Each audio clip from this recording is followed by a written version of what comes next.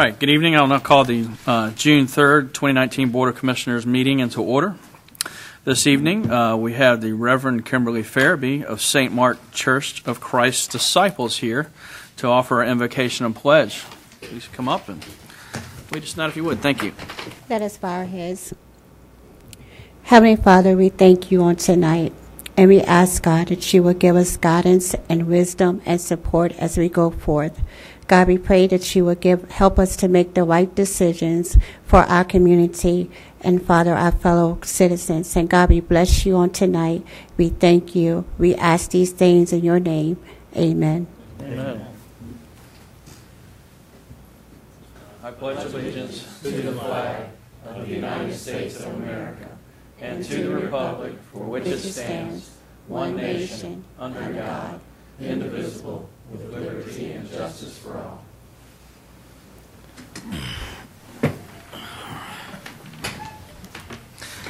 All right. Next item on the agenda is approval of the agenda. Do we have any changes this evening? Mr. Chairman, I do have some changes I'd like to ask for under the new business. I'd like to add a bid award for SCBA's self-contained breathing apparatus to fire protective equipment. And then I would also like to move that we ask that the manager provide his comments following the commissioner's reports. Okay, so I'll make the fire bid item A and the consent agenda item B.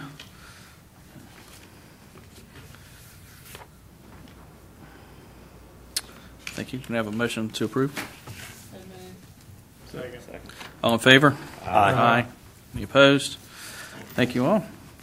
Public comment. I have no one signed up for public comment this evening. Is there anyone who would like to speak to public comment this evening? Seeing none. Thank you. I'll close public comment. Commissioner's report. I don't have anything to talk about this evening. How about you, sir? Mr. Payment? Nothing tonight, thank you. Okay. Commissioner Etheridge. I'd just like to say that our thoughts and prayers are with all the people in Virginia Beach who are going through a really hard time now, and that we are thinking of them and praying for the people who are still in the hospital, speedy recovery. Thank you. Thank you, Commissioner. Commissioner Beaumont? Nothing, Mr. Chairman. Commissioner McCord? I'd like to second what Commissioner Etheridge said about the Virginia Beach situation. It's a sad world we live in some days when people do this. That being said, you know, one thing that this board's done too, which I think is good, we've beefed up our courtroom security at our courthouse. You know, you never know. I mean, like I said, it's unfortunate, and prayers to the families and everybody involved. Thank you. Thank you, sir. Commissioner Etheridge? My comments follow those, but I did ask Ben this afternoon or this morning when I talked with him about any plans Currituck County has in our various office buildings and whatnot in the event something like that would occur. So he said he could speak to that. Second thing I have is been getting citizens that are telling me that the ATVs on the mainland are riding up and down farmers' paths. They're doing crop destruction. They're messing with people's equipment, trespassing, ignoring trespassing signs. And I talked to the county attorney last week. Is the possibility of maybe registering ATVs on the mainland something that could be looked at? I'm not saying that that is what we should be doing now, but I was talking to two people last week, and in one instance they started up a large excavator to pull out a vehicle and left it running. They don't know how long it was running, all night. And then undid a GPS monitor and another one, and just left it hanging, and that was a $15,000 piece of equipment. And I just hope people will be respectful of private property, pay attention to no trespassing signs, and I think I'm right, Mr. Attorney, that if somebody gets hurt on your property, even though you got signs and everything up, they could theoretically sue you for that type of injury. It might be a possibility. No trespassing signs go a long way to providing a good defense to that. Some mitigation. But if you have some dangerous Depends on Active nuisance. or hazardous if you created a matters on hazardous your situation. property, you might find yourself in some difficulty. So I hope people will pay attention. We don't want to go to where we have to register these things, but if people ignore it and abuse the privilege of riding them, then that might be something we have to look at in the future. Thank you, sir. Commissioner Jarvis. I have nothing tonight, thank you. All right. Thank you. Thank you all. Next up, we have Mr. Steichler for the manager's report. Yes, sir. Thank you. The first thing that I wanted to talk about is a recommendation from our airport manager who started a couple weeks ago. He's done a pretty extensive examination of fuel prices that we charge at the airport. We currently charge $3.50 per gallon for jet fuel and $4.25 per gallon for aviation gas. After he did a search within a 50-mile radius of our airport, he found that the average price for jet fuel is $4.56. He'd like to take our price to $4.07, and he's going to make that change. One of the issues is we were selling jet fuel at or below the contract price, so if you're a bulk purchaser of fuel from Shell Aviation. And then on the av gas, he did the same thing. The average fuel price within a 50-mile radius was $5.10. He's recommending that we take it to $4.62 from $4.25. So on a typical fill up for av gas, which is 35 gallons, it'll cost the pilot about $12.95. So it does a couple of things. It keeps us. We're still very competitive in the market, and it keeps us helps us cover the cost of credit card fees and other fees associated with taking credit cards and some of the cost for just actually pumping the gas. So, can't you account for the credit card fees now? Yes. there is a way to do that. You can do it and go through a separate credit card entity. I don't know how that would work with our fuel farm because it's a different. It runs through a system. If you self-help, you're swiping your own credit card. There's a company called Blue Pay and Jet Pay, and they would install a terminal and they charge back the customer the percentage rate of their card. Mm-hmm. So some cards are at 3%, 2%. And if you have the rewards cards, you pay for that too. Right. So it charges back to them. We actually utilize that in my business. In either case, I think that the price increase is justified just because we're going to be extremely competitive even at the price of $4.62. We'll still be the cheapest fuel stop within a 50-mile radius. And we're under the average fuel price by almost 50 cents. So we're still a heck of a deal on nav gas. So to speak to Commissioner Etheridge's question about the active shooter training, over the last couple of years we've done, in conjunction with a partnership with the Sheriff's Office, a study of all of our buildings to look at the safety standards that they have, not just for active shooter purposes, but fire purposes, a whole host of things. They came up with a list of recommendations. We've been working our way through those recommendations to make our buildings a more secure, safer place to work. As far as specific active shooter training, that's something I'm going to talk to the Sheriff's Office about, seeing if they can put together some kind of training that we could roll out to the employees.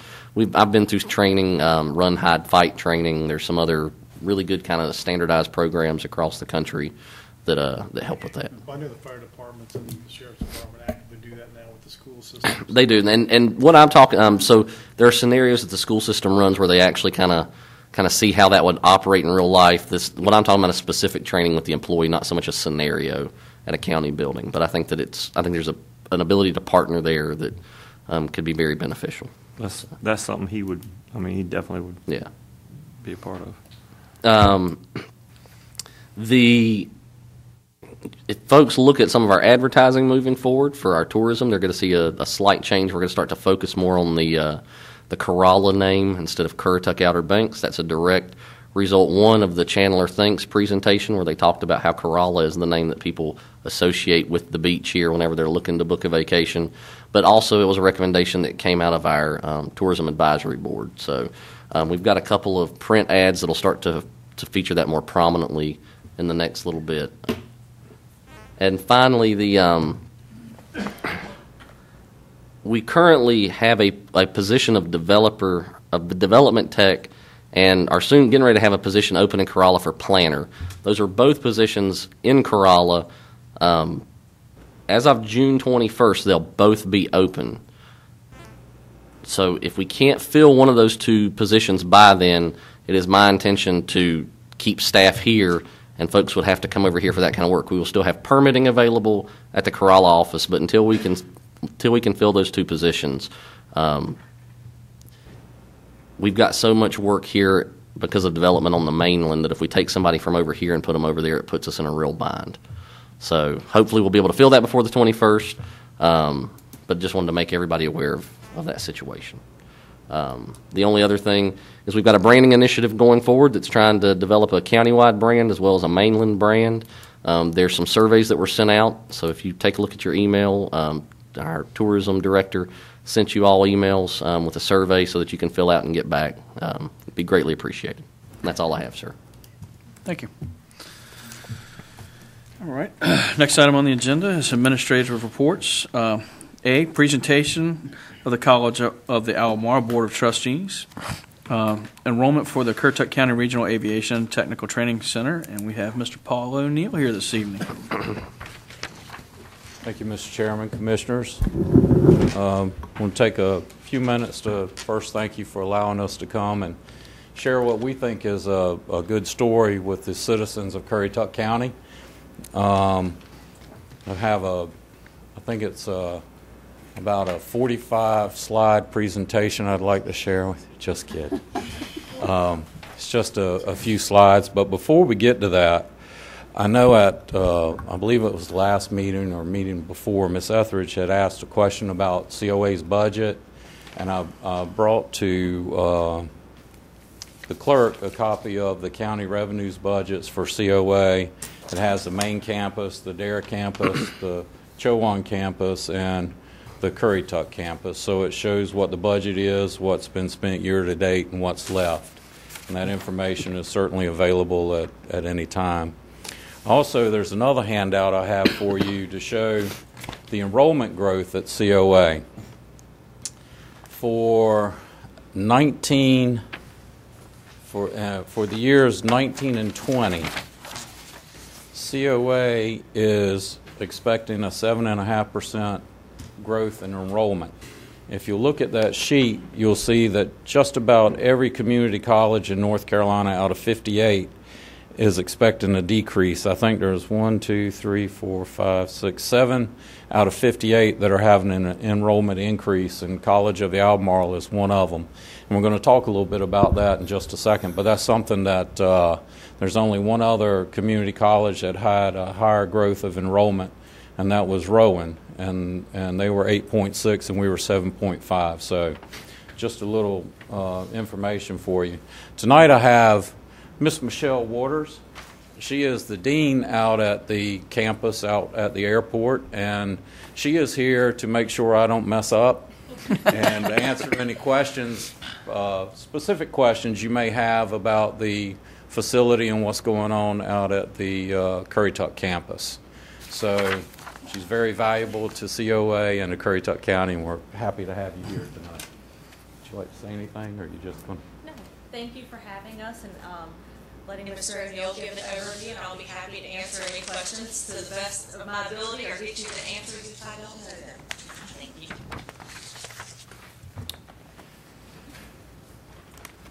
All right. Okay, I'm going to go a little history of College of the Albemarle and how it got started. Following the end of World War II in 1945, the 7 Albemarle coastal counties faced economic challenges as a surge of veterans returned home. Population and demand for jobs continued to grow, And the four largest industries in the area, agriculture, fishing, lumber, and tourism, they were seasonal.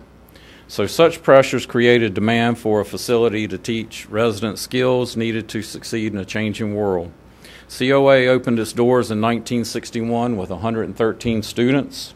The Regional and Aviation Technical Center opens in August of 2013. So that was the first facility and the last facility.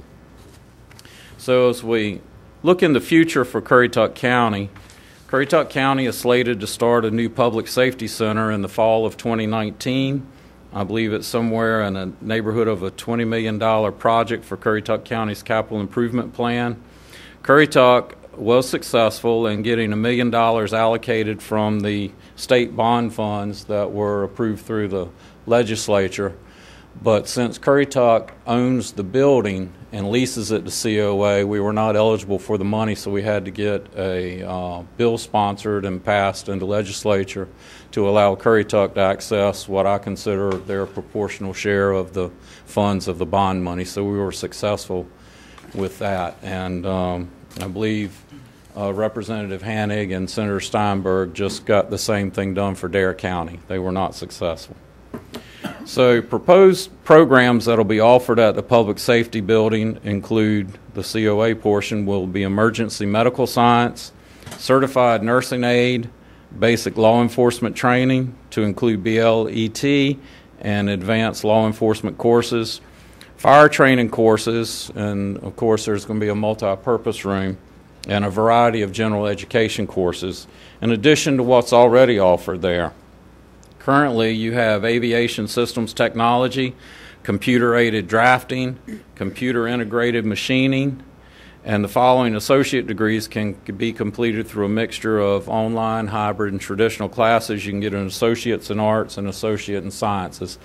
And I can tell you that I know some of the young folks that have completed some of these courses right here in Currituck and got their certificates and their degrees, and they're doing pretty well.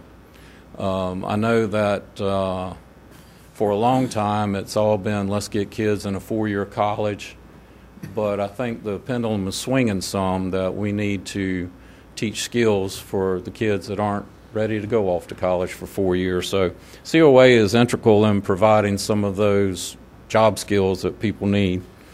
We have a general education transfer agreement. An associate's degree available at COA is guaranteed to transfer to any of the UNC system universities in the associates in art and in science. Doesn't guarantee you can get into it, but the degree will transfer. And you can see the different schools.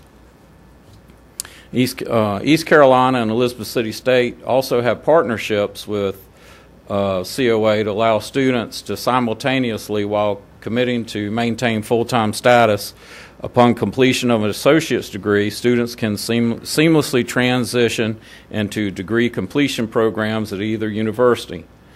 Some of the student benefits that are included with that are Office of Student Activities, joint financial aid counseling, micro scholarship opportunities, and waiver of transfer application fees. So let's talk about COA and Currituck County school system. Currently at COA, we have 634 county residents enrolled in curriculum courses during the 18-19 year. Of those residents, 299, 47% were Currituck County high school students participating in the dual enrollment program. It's for a cost savings of tuition and fees for Currituck County taxpayers of $379,532 during that year.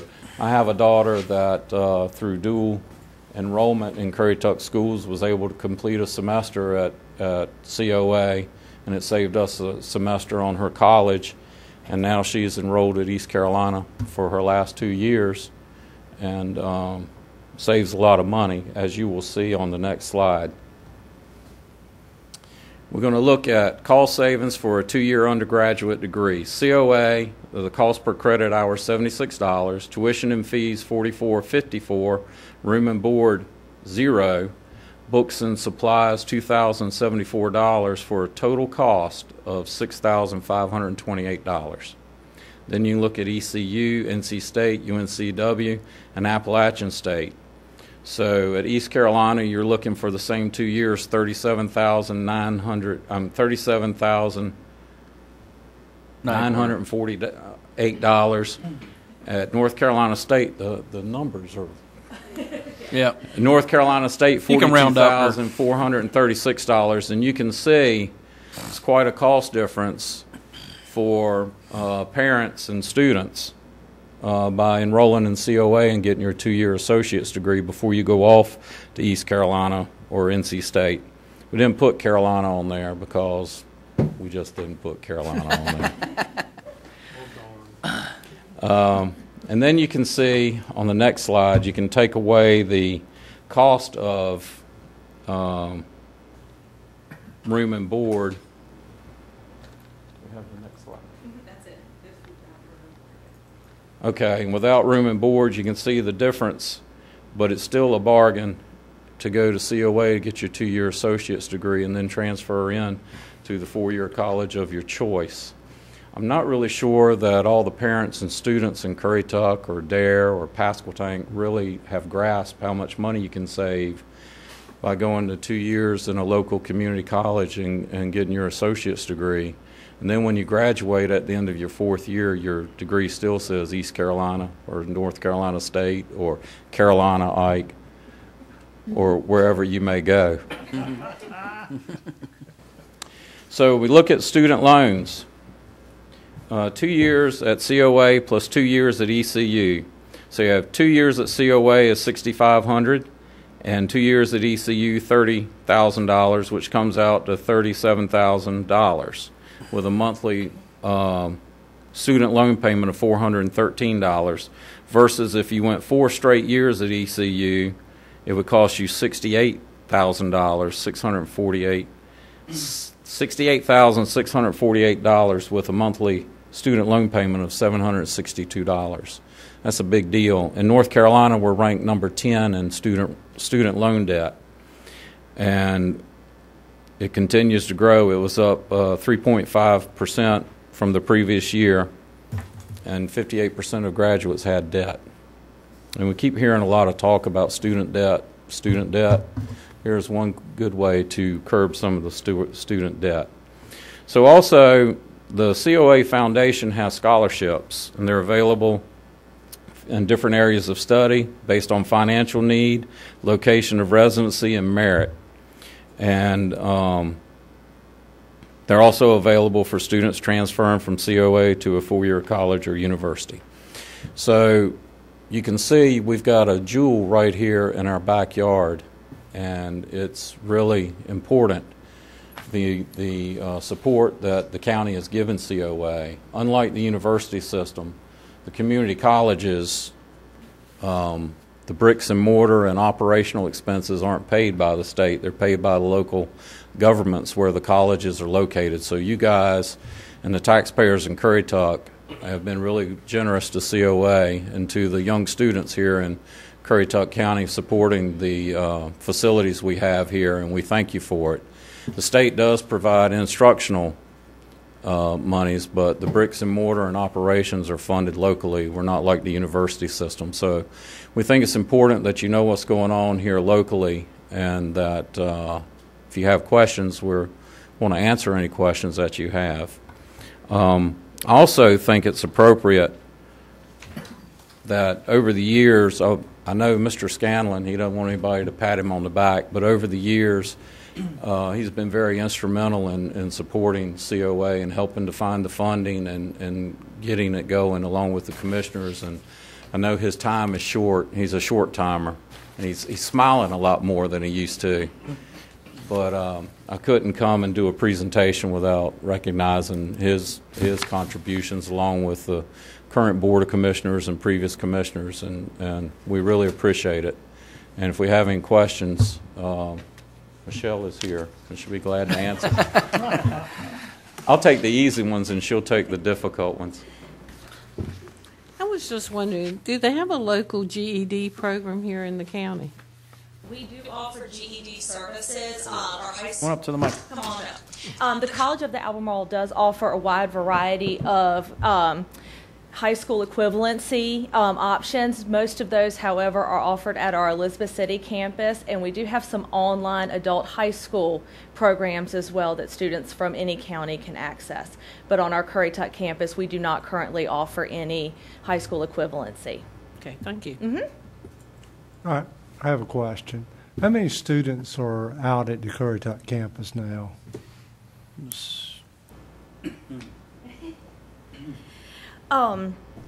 I believe Mr. O'Neill gave the 2000, was it the 18? Yes. In terms of, I have the 2017-18 data was the last one that I was given from our office. We had 314 students at our Currituck campus that year, and that was up from 2016-17 of 263 students. So every year that we've been open, we have seen a steady increase of enrollment at that particular campus. Do you have a breakdown of where those students are coming from countywide? I do. Would you like it? Please. Okay. From Camden, we had 70 students. From Chowan, 6. From Currituck, 197, or 63%, which is the largest. Dare, we had 7 students, or 2%. Gates County, 1 student. Pasquotank 22, and Perquimans 6, and those would. And then we also had 2 students from other North Carolina counties, and 3 from out of state. So that would give you your total of 314 for 2017-18. So it's definitely benefiting Currituck County students Yes, as sir. well as other counties. Thank you. Thank you. And can you clarify, that's for both students at the traditional Currituck High School as well as the early college, correct? That is total enrollment at that campus. And I don't have a breakdown of dual enrollment versus adult with me. And I will make a comment on the trades program. I know, Paul, you'd said that I think COA is working on getting that HVAC as one of the trades back to the Elizabeth City campus. But there was a young man I spoke with who's a junior at Currituck High School right now, is going to be a senior next year. He's in the CT program for HVAC, and he took the courses, and he drove all the way to Mania to take the course right now, which I commended him for that. But he went ahead and he was able to get a certificate, got that done, got his EPA, or took his EPA refrigeration testing from campus. He's going to be taking the full course this spring at COA for finish up the HVAC. He's going to intern with me this summer, which is fantastic. The young man's excited. But he had nothing but praise for the school he went to. He just wished it was closer. I told him we're working on that piece of it there. So, but anyways, I just appreciate, we're working on getting the trades programs too focused, and I think that's going to be a big part of our economy coming forward.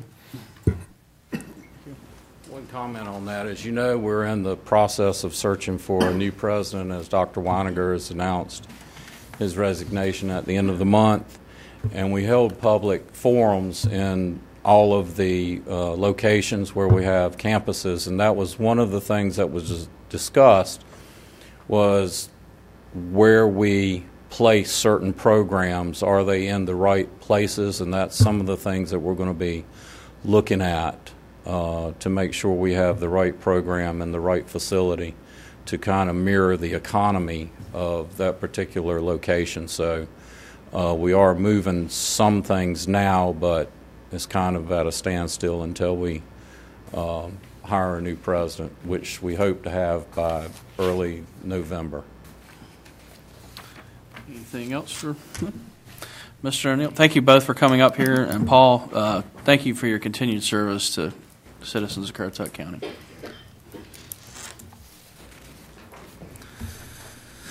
All right, next item on the agenda, public hearings. PB 19-09, Bruce Weaver from Kitty Hawk Heights is here to present a text amendment.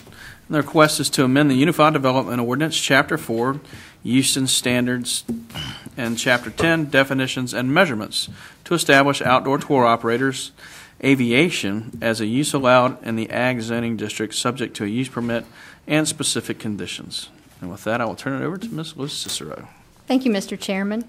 The text amendment before you tonight attempts to correct an issue where a specific use got lumped into a general use, and that general use was disallowed. Under our previous UDO, which is prior to 2013, we allowed outdoor recreation in the ag zoning district with a use permit.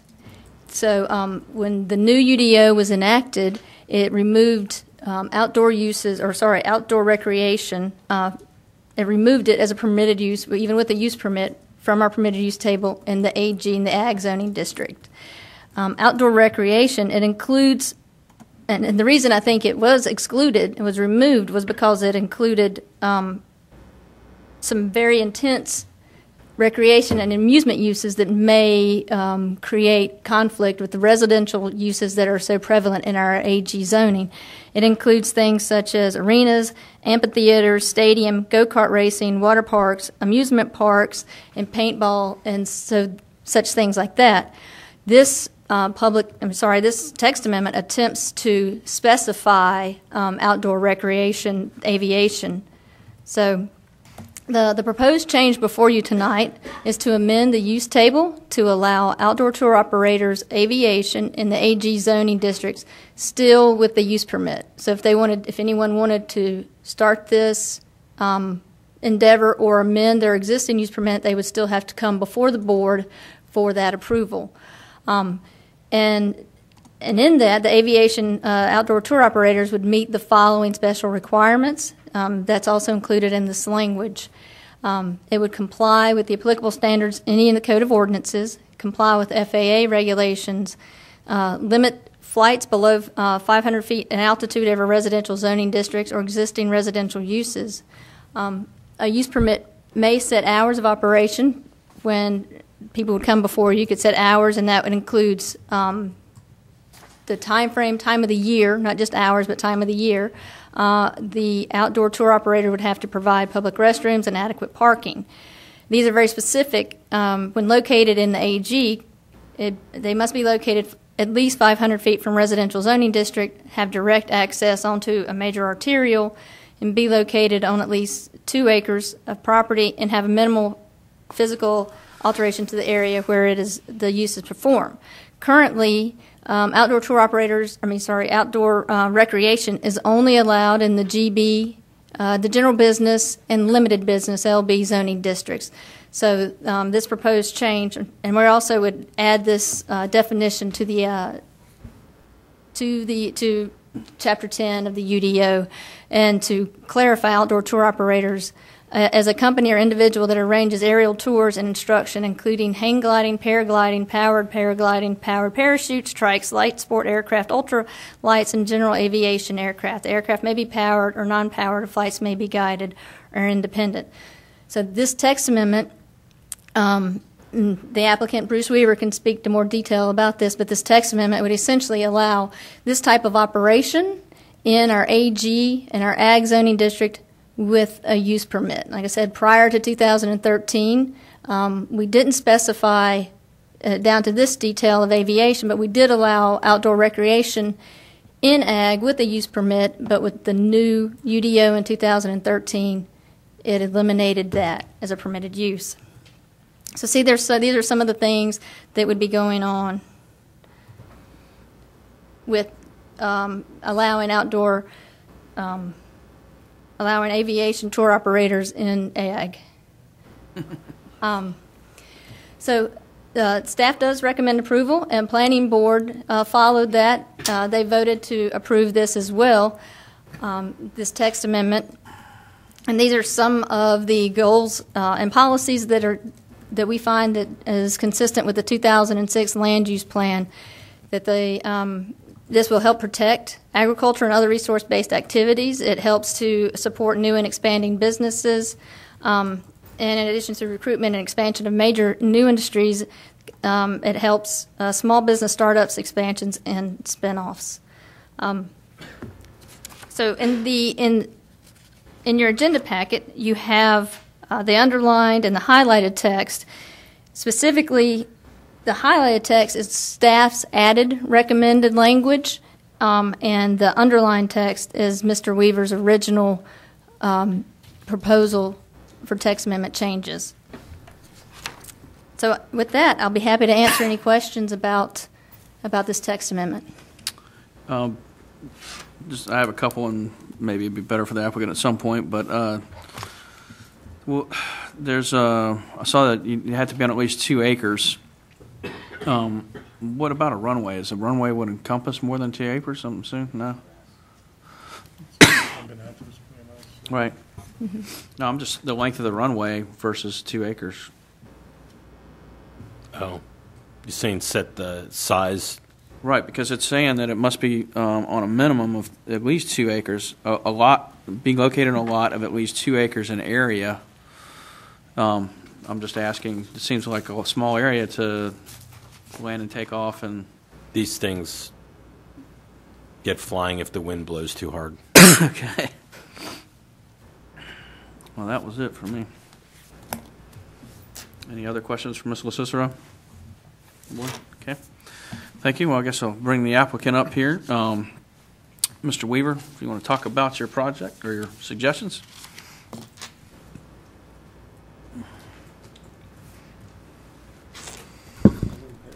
Thank you. Bruce Weaver, Kitty Hawk Kites. Been working with John Harris and the hang gliding school here since 1987. We started our operation over behind the Cotton Gin here in 2012, and have been working over there with our tandem operation, our tandem hang gliding operation. I'd like to, before I get too far into it, I'd like to just recognize the crew that works out there on a daily basis. Arguably the most accomplished crew that is in the country. This is John Thompson right here. He's the fellow that flies the aircraft. Mike Pattishaw and Andy Thompson, they fly the tandems. If any of you have been out there to witness it, those are the guys that have been taking people up into the air. They've done thousands of operations out there and have certainly done a great job and certainly opened the eyes of many people to aviation in a glorious way there above Currituck County. So as far as the text amendment goes, it originally started because we had some of these other wings, like the paraglider that we wanted to get up. You had asked about the size of the area. This isn't necessarily just for the things that we would plan on doing. We had wanted to do some paragliding, which is actually a part of hang gliding. It's a subset of hang gliding. But since it wasn't originally put in the language of our special use permit, we wanted to come and get permission to do that. And that type of flying doesn't need much of a runway. Needs very little space for that type of thing. Yeah. So that got the ball rolling and got us to where we are today, trying to get it cleared up after after the UDO had been changed, and just get it cleaned up so we can get more people up in the air, and that's really what we're interested in doing. What are you guys going to try and offer the full complement of the things that, like we've shown here tonight? We don't intend to offer everything that's available. What I tried to do is just, the text amendment is for tour operator, aviation, that may be, anything. But that's not, we don't necessarily intend to offer everything there at the location we're in. And the reason I ask that is when you make a text amendment, it affects everything county-wide. So right. Maybe not you, but the next guy, that's the level of intensity because it's an ag zone. I'm just thinking about the noise of multiple. I don't know enough about it, so I'm sure you do and you do, but you don't. It's like a weed eater. All right, good enough for me. In a respectful. Right. Okay. All right. Anything further? I mean, the reality is, compared to normal aircraft, it's the fraction of the sound. Okay. Fair enough. I know that when it was initially approved in 2011, that was a concern, but I don't think there's ever been any complaints since then about noise. Okay. And this, just to clarify, this is a text amendment, and so if there's a new person wanting to do this type of business, or if Mr. Weaver wants to amend his use permit, they would still have to come before the board for the use permit. Okay. Thank you very much, Mr. Weaver. Next, I'll open public comment if there's nothing further from the board for the applicant. Okay. And I have Mr. Harris, Mr. John Harris, would you like to come up and speak this evening?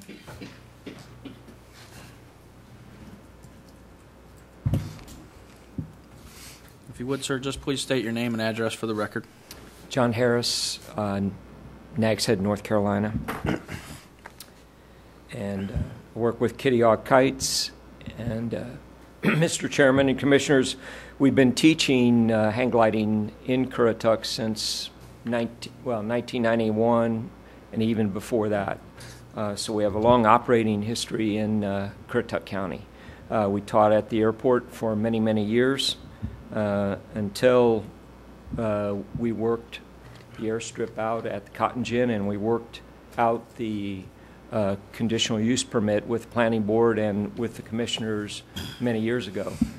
So in 2011 we did that, and we've been operating at Cotton Gin since 2012, and so also operating some at, continuing to operate some at Currituck County Airport. So we have a long operating history. We've been able to bring people back across the bridge, visitors across the bridge for a long period of time now. We feel that that's good for all of Currituck County, and we're glad that we're able to do that. The experience is so wonderful that people come back for it. They send their friends to do it, and these guys, as Bruce said, do an incredible job. So we would like your help in passing this text amendment so that we can continue operating as we have been for years in Currituck County. Okay. Thank you for your consideration. Appreciate it. Thank you, John. Mr. Weaver, you'd signed up for public comment. Did you want to speak again, or are you okay? Okay. Thank you. All right. Would anyone else like to speak on this matter? Seeing no one, I will close the public comment. And is there any comments from the board discussion? I'll open the floor for a motion. Mr. Chairman, Who wants it? After you. Okay. That's okay. Well, then, Mr. Chairman, I'd like to make a motion to move to approve PB 1909 because the request is consistent with the goals, objectives, and policies of the 2006 Land Use Plan, including Policy AG4, county's growth management tools, including particularly zoning, should provide protection to agriculture and other resource-based activities from incompatible land uses, such as residential subdivision in the midst of general uninterrupted farmland. Policy ED1, new and expanding industries and businesses should be especially encouraged that diversified local economy, train and utilize a more highly skilled labor force, and are compatible with the environmental quality and natural amenity-based economy of Currituck County. Policy ED4, in addition to the recruitment and expansion of major new industries, the considerable value of a small business startups, expansion, spinoff shall also be recognized. And the request is reasonable and in the public interest because it may preserve farm culture and promote farm and open space conservation through diversifying low-impact uses of agricultural land, and it provides for economic diversity and local economic development. Thank you, sir. Do we have a second? Second. All in favor? Aye. Any opposed? Hearing none, it carries unanimously. Thank you, guys. Next item, B, public hearing and possible action on annual budget for the fiscal year ending in June 30th, 2020. For that, Mr. Steichleather. Thank you, Mr. Chairman. As you're aware, we had the budget presentation at the last meeting. This is for public comment for the budget. I will just touch on a couple of things that have changed since the last presentation. In the general fund, we're going to restructure engineering and take it out from over top of some of our other functions. One byproduct of that is that our soil and stormwater technician is now going to be reclassified as a soil and stormwater manager, and that increased the total budget by a cost of $5,018. That's the most significant change to the current budget. So other than that, the budget is as it was presented to the board. Okay, thank you. At this time, I will open public comment for the budget. There is no one signed up this evening. Would anyone like to comment on the budget this evening? Okay. Seeing no one, I will close public comment. Any further discussion from the board on the issue? No? Okay. I'll open the floor for a motion to approve the budget for this year. We're ready to approve, right? You ready? You ready, Paul? Okay. Mr. Chairman, I move to approve the budget for next year. Thank you. Do we have a second? I'll second it. Second, Mr. McCord. All in favor? Aye. Are there any opposed? Nay. All right, motion carries. Next item on the agenda is new business. A, fire protection. Bid award for self-contained breathing apparatus to the fire protection equipment company. Mr. Dykoff. Yes, Mr. Chairman. This is a request from Fire and EMS. They have gone through a process where they were awarded a FEMA grant. They've gone out for bid for self-contained breathing apparatus. It's basically the air packs that firefighters wear whenever they're fighting a fire. Through that process, they were awarded a total grant of $1,094,500. Of that, it's a reimbursement grant. $995,000 will come back to the county from FEMA. When they went out for bid, they had 3 bidders come in. The low bidder was found to not meet the specifications that were in the bid package, and so was declared to not be a responsible bidder. They have gone with the next highest bid, which is a company, Fire Protection Equipment. They came in with a bid of $1,189,405.95. However, what we are requesting tonight is that the board approve an award to Fire Protection Equipment in an amount of $1,094,500. This will allow us to spend up to the grant amount. The way that we're going to make a reduction in cost is we're going to cut the number of units that we're going to purchase from the company. If at some point we wanted to move forward with purchasing more units, the bid is valid for some time in the foreseeable future. The other thing that I do want to mention is part of this bid package was some alternates that could be added onto the air packs. Those alternates can be added at a later date if we so choose. Those are an air monitoring system that you could put on.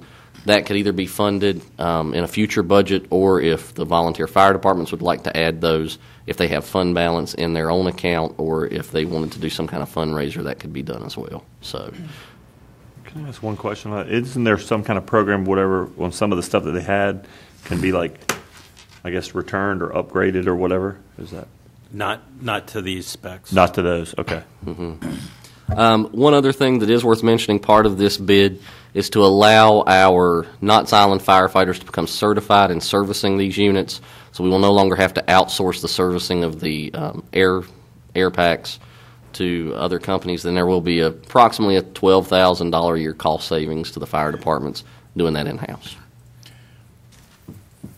The other I guess question is some of the departments have newer packs, but they'll be able to sell them or sell them back and get some, and we can use that towards the purchases, or the departments keep that and use them for their personal upgrades and if they want those. The intent is that the departments keep the funds that are generated from. So they can use them for upgrades and if they Correct. want to. Okay, well that should help out right there then with the upgrade portion. Some of the features that the new systems will have is the ability to remotely monitor all firefighters in their air levels. So there will be alarms, and they're kind of obnoxious when you start running low, to make sure we don't have firefighters run out of air inside a structure. I think yes, the command will be able to monitor Yep. from this computer. Absolutely. The command vehicle and find out what's going on. And that functionality is something that will have to be added on, but like Commissioner Payman alluded to, there are funds that could be available to volunteer fire departments through the sale of newer units to do that. Once again, like I said, the bulk of this purchase will be covered through a FEMA reimbursement grant, so almost $1 million.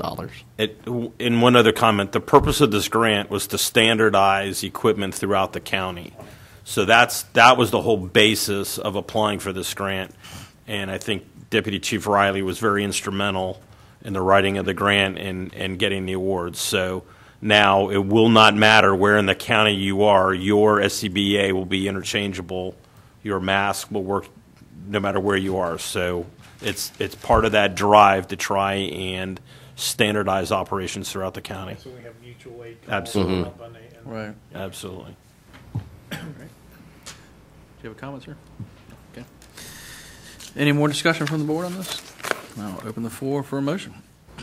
I move to approve the sale or the purchase of the SCBA's. I'll second it. As stated.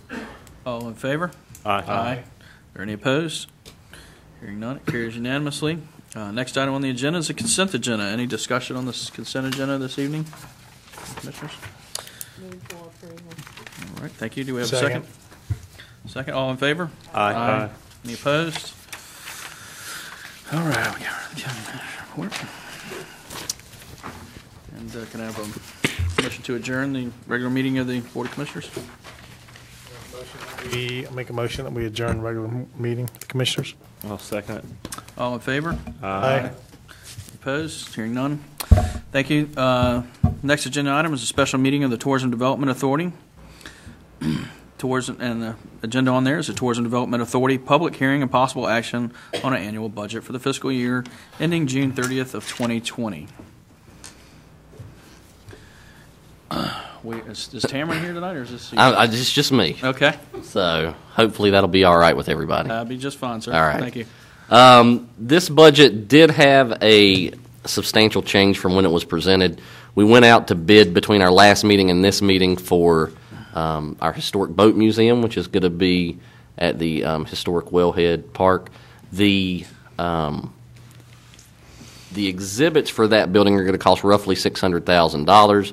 The actual bid to construct the building came in over what we had it budgeted at, so I have included a increase from the tourism-related section of the occupancy tax fund balance in the amount of $1,325,000 to cover the difference. Now, one thing I do want to make clear, we are, as we move forward, going to look to see if there are ways that we can value engineer some of the costs down. Having said that, I'd rather come and ask for the full amount and then work my way down than come and give false hope that we can get it to some other number and not be able to get there. So that's why I've amended the budget to include that additional appropriation from fund balance. I'm comfortable with where that leaves the fund balance on the tourism-related expenditures. Once again, this does not come from the promotional side. This is only from tourism-related, and I'd be happy to answer any questions that you all may have. So this will include exhibits. It will. I believe we talked about funding that and getting it right from the get-go. Yep. Right. Okay. Thank you, Mr. Steichleather. Any further discussion from the board? Then I will move to approve the tourism's budget for year 2020. Mr. Chairman, I think we need to open a public hearing. I'm sorry. Yes, sir. Thank you. That is in here. Good job. Yes, sir. I will rescind that motion. Check. And balance. All right. I will open the public hearing for this and public comment. And would anybody like to talk out there about boat museums and Tourism Development Authority budgets? Okay. Seeing none, I will close the public comment section. And now I'll make a motion to approve the tourism budget for fiscal year 2020. And I'll second that then. All in favor? Aye. Any opposed? Hearing none, it carries unanimously. And can I have a motion to adjourn the meeting, please? So moved. Motion. Mr. I Beaumont? second. Mr. Beaumont seconds. Thank you. All in favor? Aye. Aye. Any opposed? I will open a special meeting of the Ocean Sands Water and Sewer Districts. And the Ocean Sands Water and Sewer District public hearing and possible action on annual budget for fiscal year ending June 30th of 2020. Mr. Steichleather. Mr. Chairman, there were no substantial changes to this budget from the presentation. Any questions for him? Okay. At this time, I will open the public hearing for that and public comment. Would anyone like to speak to the Ocean Sands Water and Sewer District annual budget for 2020? Not seeing anyone to do that, I will close the public comment, and I will make the motion to approve their budget for 2020. Second. Second, all in favor? Aye. Any opposed? All right, and I'll entertain a motion to adjourn that special meeting of the Ocean Sands Water and Sewer District. I'll make the motion. Second, all in favor? Aye. And that concludes our business for this evening. Thank you all.